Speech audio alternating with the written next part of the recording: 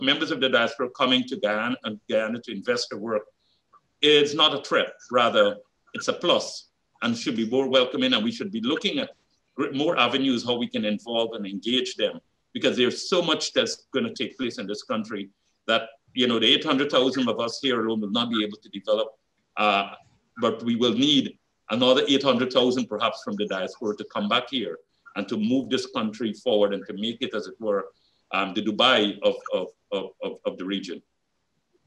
Foreign Secretary with direct responsibility for diaspora engagement, Robert PERSAUD, in an exclusive interview today with the Guyanese Diaspora News, said that ethnic conflict, political and economic stability, and weeding out corruption high on the government's agenda as they seek to harness the investment potential and skilled Guyanese diaspora. We want to build a society in which all can play a part, all can enjoy the benefits.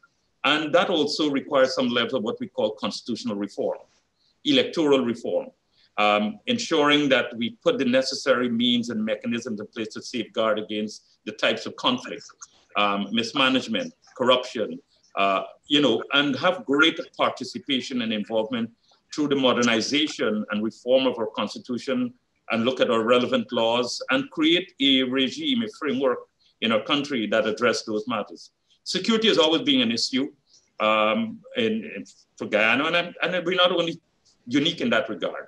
And we've looked at the other cases where, how other countries have handled those, especially when it relates to the concerns of the diaspora. And we believe that with the focus that we have and the commitment, we'd be able to address those. But it is something that is a priority for the government.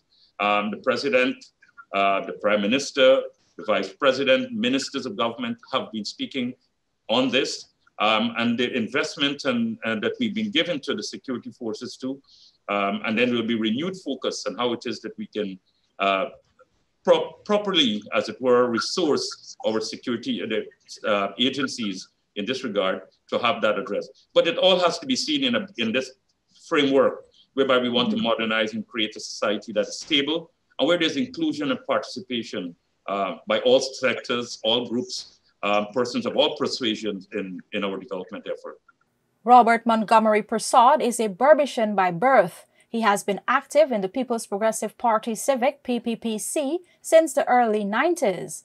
PERSAUD served for 14 years in the cabinet of the PPPC government, 9 of which in senior ministerial posts.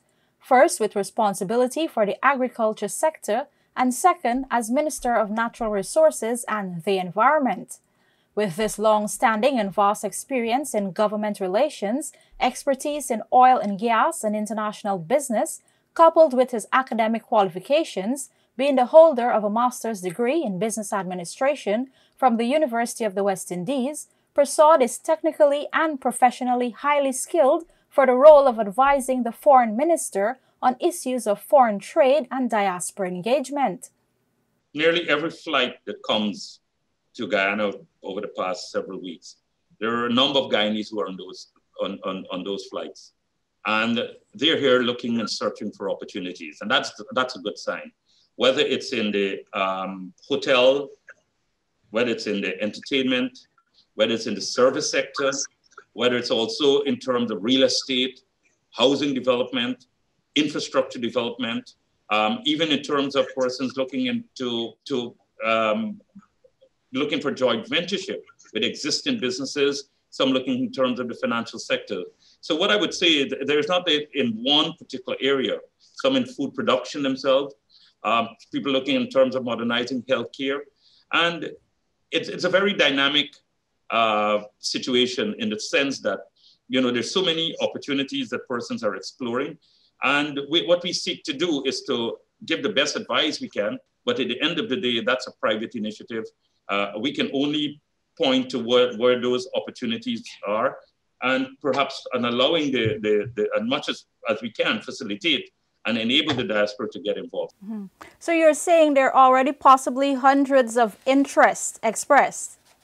I wouldn't want to put a quantity, but I can tell you it's, for instance, this week alone, I have, and this is just speaking from my office alone, I have about 7 Guyanese businesses, potential investors from the diaspora who are here and who want to be updated on on some of our plans from the perspective of the Ministry of Foreign Affairs and International Cooperation. So just take that as an example.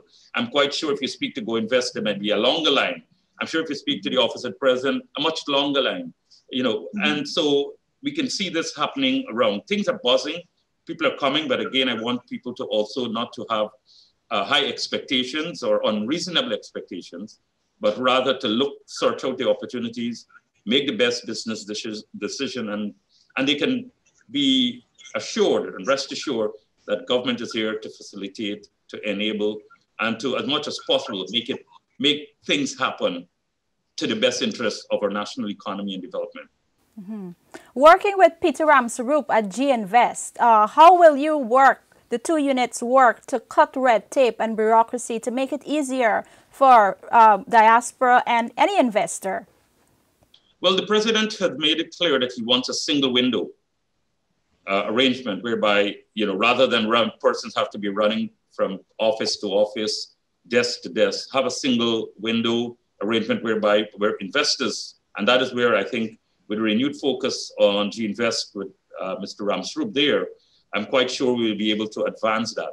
There are already a number of proposals where persons would have come to us here at the Ministry of Foreign Affairs and International Cooperation, and then we would have facilitated them where they have proposals and how it is we can establish the single window, whether it's for investors, whether it's for you to get permits, just getting business done with ease, without, as you refer to as red tape, without frustration, and the problems that are associated with that. So it is also part of that modernization plan. PERSAUD is currently the lead in drafting Guyana's diaspora engagement strategy and the plan of action, a document which will pave the way for a more structured approach to diaspora engagement and remigration. A virtual diaspora conference is planned tentatively for the first week in December. One of the major aspects of the strategy is the creation of a diaspora engagement desk at key consular posts. But how will this desk function?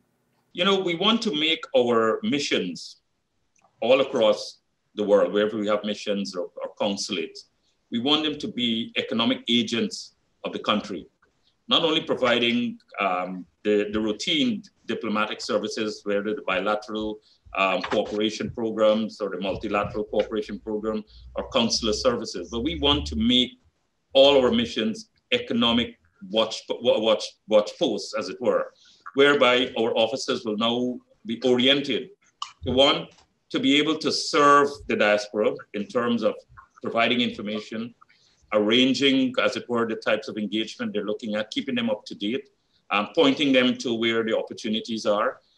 Also to be that, as it were, that service provider to the diaspora in terms of being responsive to their queries as much as possible, what support we can offer and provide. So it is making that extra effort. Also searching out economic opportunities. Maybe there may be a business in Guyana looking for a partner in the US. We want that information to be able to be transmitted to our office, and they themselves too, in their interaction would say, there's this opportunity that has come up, right? And just make that connection and let things happen. The CSIS study estimates that approximately only half of Guyanese now live within the borders of Guyana due to steady migration since the 1970s. Guyana's immigration rate is one of the highest in the world, numbering about 30,000 annually, making it the country with the highest levels of brain drain of any country on earth. Therefore, Guyana has a large skilled diaspora, and if the government were to engage and attract a large portion to remigrate, Guyana's growth and development agenda goals can be closer to realization. According to the CSIS, more than 400,000 Guyanese people reside in the U.S., while close to 90,000 call Canada their home, although some estimate this figure to be higher.